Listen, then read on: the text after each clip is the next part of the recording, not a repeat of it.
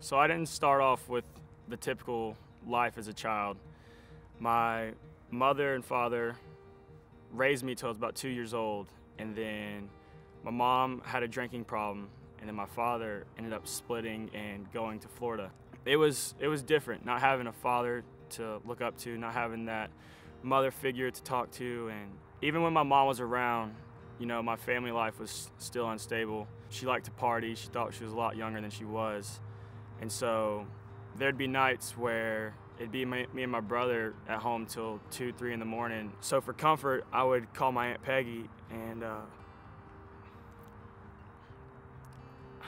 oh boy. And I would talk to her till I could fall asleep and, you know, feel comfortable. Since I didn't have stability in my life, you know, I struggled with my identity as well. I started dating at a young age. I found my identity in sports. I thought I was pretty athletic. I looked up to my cousins a lot, you know, because they were the closest things, the role models to my knowledge. And so growing up, I wanted to be a ladies' man. I wanted to be an all-star on the baseball field. And I also had the ambitions of being a thug or, you know, a little gangster, whatever you want to call it. So in 6th grade, when I started playing baseball, you know, finally something in my life felt like it was going right. I had baseball, and I'm actually in a stable place for once in my life. I'm in Grayson. You know, I know we're not moving ever again.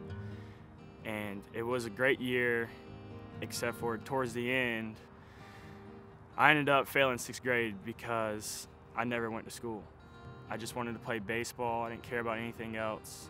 And so, like, seeing all my friends move on and seeing me just chilling in the same grade the next year kind of sucked. And there was one night where I woke up in the middle of the night and I didn't know the people that was in my house. My mom was having a party, and I ended up walking into the garage, and my mom was passed out in the garage. And we got in a huge fight, and she ended up throwing a beer bottle at me. So I went to my room, I called my aunt, and I asked her, I was like, Peg, can you please come pick me up? And from that moment on, I started living with my aunt, and I finally had a mom and dad figure that I could look up to, and school started doing better. I went to summer school, I passed that. I was actually back on track to where I was supposed to go. And it always seemed like baseball was the constant thing in my life, to where I could always just let everything go, you know, and just play this game. And when I was playing, nothing else really mattered. And one day after a game, my friend's dad came up to me and, you know, he was asking me about my father. And he was telling me that he was part of the Big Brother Association. And my mom started talking to him, my aunt started talking to him, liked the idea. And so I started hanging out with my buddy JT, who's on my team, and then his dad AJ.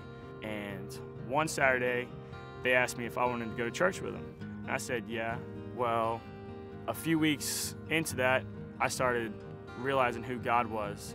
And I remember this day so vividly. AJ looked at me and was like, JoJo, if you were to die right now, where would you go? And that's a pretty bold question to ask somebody, but I knew I'd go to hell.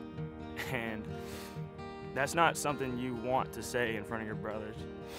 And we set up a day for me to get baptized, and that's when I gave my life over to Christ for the first time.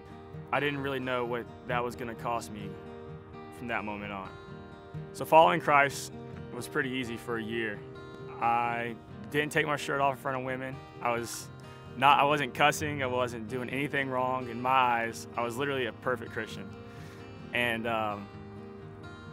then the devil attacked again and took my mentor, my spiritual leader, AJ, and he ended up going to jail.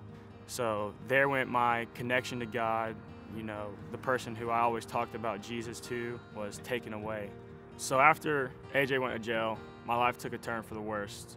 And my high school life consisted of drinking, girls, and baseball. And I was pretty good at all three. I even got a scholarship from it, from baseball, of course. And I got to live the college life, no parents to tell me what to do. Then something happened.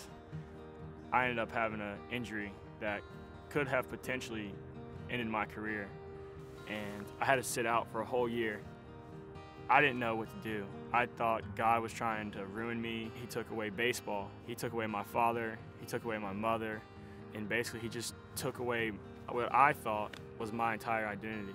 I was at my last little thread, and I thought God owed me something.